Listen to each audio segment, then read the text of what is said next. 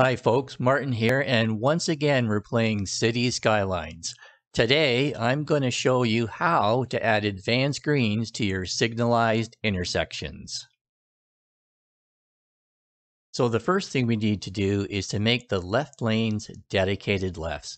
And the way we're going to do that is we're going to use the change lane arrows in the Traffic Manager President's Edition. Traffic Manager President's Edition is right up here, the icon at the top. And we're going to use the change lane arrows. Change lane arrows, there I spit it out. And we're just going to do these two opposing directions for purposes of the example.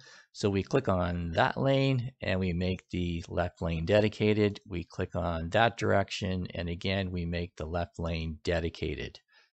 So now step number one is complete.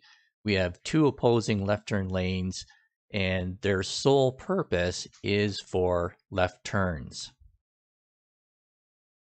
So the next thing we're going to do is we're going to use the Traffic Manager President's Editions to change the signal timing. Well, we're going to go over to the TMPE and we'll click on this icon here and we select a node and we're going to set up a timed traffic signal and we're going to add a step.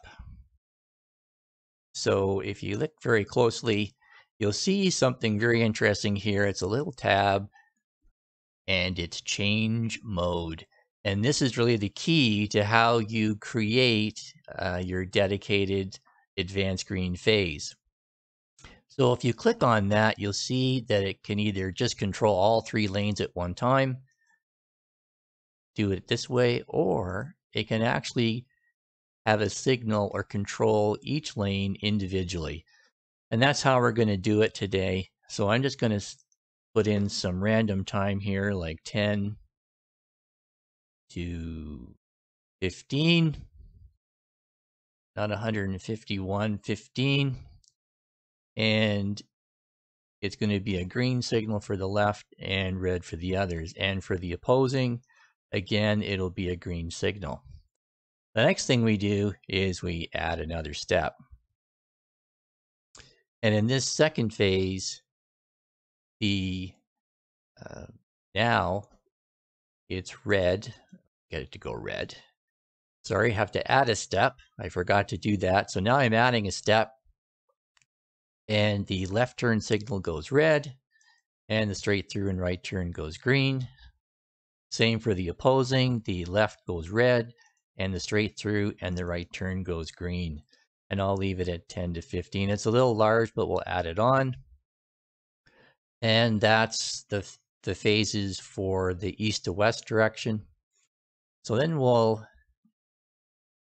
add another step. And that's where it goes red for this direction, the east-west direction.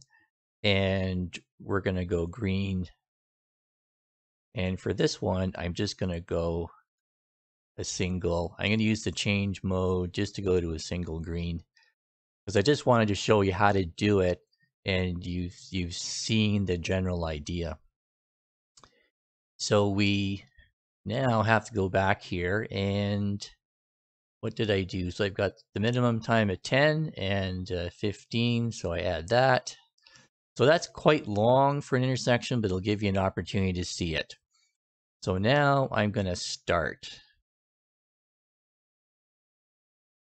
Oh, I guess I got to hit play.